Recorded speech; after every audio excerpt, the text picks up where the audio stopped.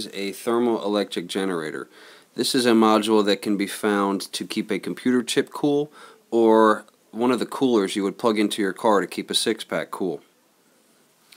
Sandwiched in between two aluminum heat sinks. Here I have a Joule thief. I have 2 lengths of magnet wire spun together to create my inductor, 3 LEDs in parallel.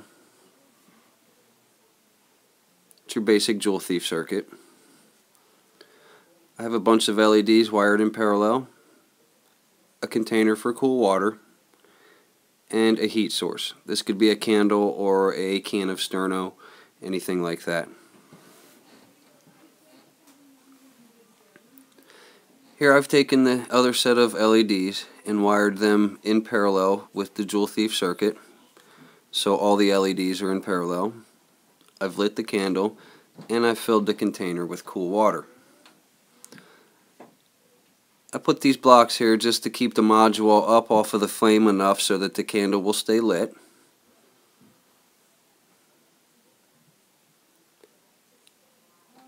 I'll place the module on top and the cool water on top of that. In this configuration, the positive and negative leads are reversed. If I flip the unit over and put the heat on the other side, it would run the right way. This module, I've had it produce up to a maximum of 3 volts, but that's like overdriving it. This is really meant to pass electricity through it and keep one side cool and the other side hot, but they can be used in reverse like this. With the candle, it tends to run at about 1 volt, which is plenty for a Joule thief. You notice I hook it up and the lights don't come on. The temperature differential between the hot and cool side isn't quite great enough to create the voltage needed yet. Here in a few moments, it'll the hot side will get warm enough. Now you notice the lights are lit, and I believe this circuit takes a voltage of about 0.4 and it'll start to light the LEDs. As time goes on, the lights will get brighter as the temperature differential gets greater.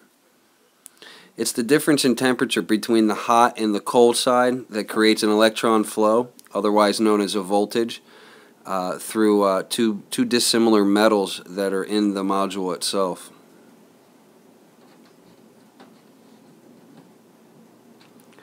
Here I've disconnected the other set of LEDs, and just to show how you just take your 2 leads and hook your positive and negative to your Joule thief circuit, and there you go. And you notice the lights are a considerable bit brighter now.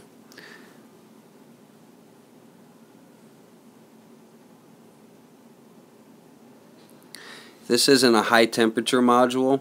I believe it can handle temperatures up to around 250 degrees before it starts getting damaged. Here you can see the voltage increase as the bottom gets hotter. I disassembled everything, let it cool off, and put it all back together so you can see how the voltage rises.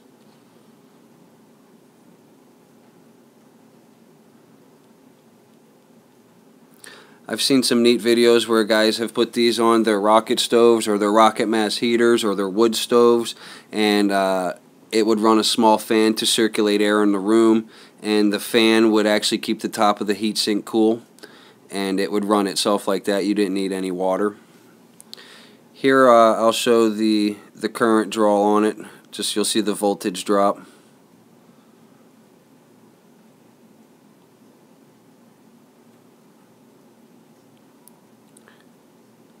Like I said before, once everything gets warmed up, this one tends to run at about 1 volt, and it'll hold out at 1 volt really nice. Here I show, I had it running the night before for about an hour on a little tea light there, and you notice that the LEDs are a lot brighter.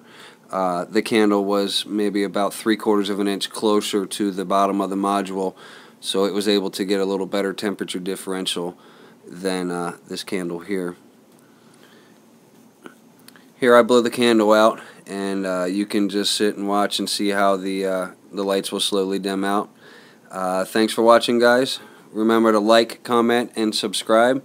If you have any ideas, shoot them my way, and we'll see what we can work out. Thank you.